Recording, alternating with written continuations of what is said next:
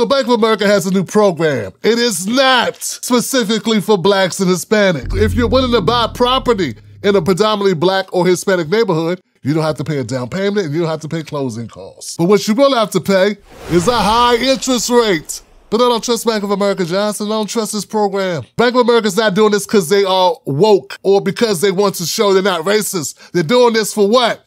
Money. Don't be an idiot. It's for money. Subscribe to this channel.